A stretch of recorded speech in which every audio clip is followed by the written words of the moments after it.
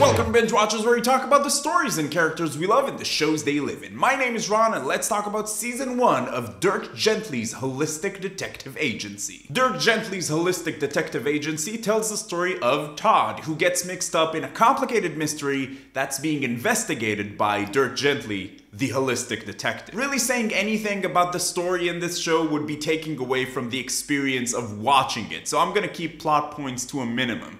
Dirk Gently was originally created by Douglas Adams in 1987 in the novel Dirk Gently's Holistic Detective Agency, which was then followed by 2 additional novels. Dirk, as a holistic detective, makes use of the fundamental interconnectedness of things. Basically, a big part of this show is that everything, even things that seem random or insignificant, are connected in some way. This show, at its core, is really an odd couple detective story. Todd and Dirk have to figure out the case and solve the mystery, and most of the show is about their adventures while doing just that. But this isn't your traditional detective story. The investigation almost unfolds by itself while Todd and Dirk are kind of along for the ride, because everything is connected and the clues basically present themselves, and they do that in ways that can only make sense once you know everything. This show pretty much covers the whole spectrum of genres. It's a murder, mystery, sci-fi, supernatural comedy drama.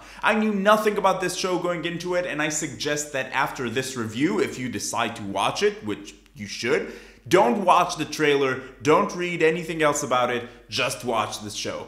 I absolutely love this show. One of the things I love the most is that while the show is incredibly weird, it's not one of those shows that's weird just for the sake of being weird. It didn't feel like, ooh, look how wacky I am, because in some crazy way, it still all makes sense. A lot of it comes from the fact that the writing is phenomenal on this show. A lot of the characters throughout this show are understandably very frustrated all the time, and it just produces some of the best lines I've heard lately, especially towards the end of the season when they have to spend some time explaining everything that happened to other people. It's really just, it's so great. The performances were also great. Elijah Wood as Todd and Samuel Barnett as Dirk, I think, absolutely killed it. The more emotional moments in the show feel very genuine, and the action is exciting, the funny parts are hilarious. The story in this show, beyond just being incredibly fun and kind of insane,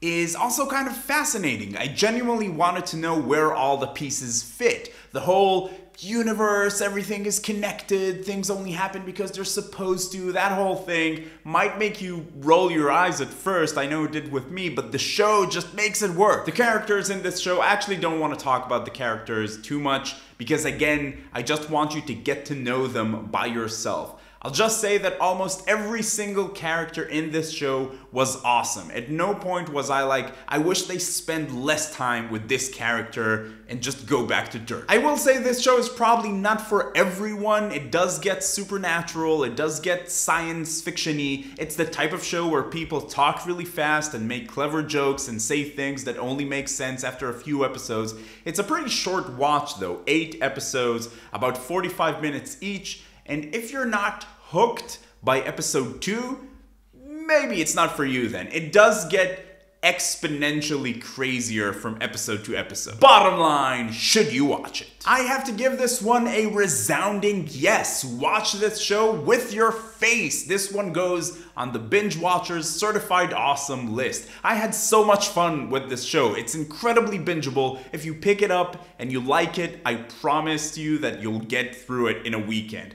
Excellent writing, fun and engaging characters, an insane story that somehow makes sense. Seriously, what's not to love on this one? What about you? Did you love Dirk Gently as much as I did? Did you like it less than I did? Did you not like it at all? Let me know in the comments down below and let's get the discussion going. Just please use spoiler tags if you're going to be talking about spoilers. And if you're finding Binge Watchers for the first time, welcome. I'd like to invite you to join the Binge Watchers community. Come talk about TV with us. It's a lot of fun. Subscribe to the channel. You can also click around and find some of the other videos we have on the channel. But in any case, keep binging.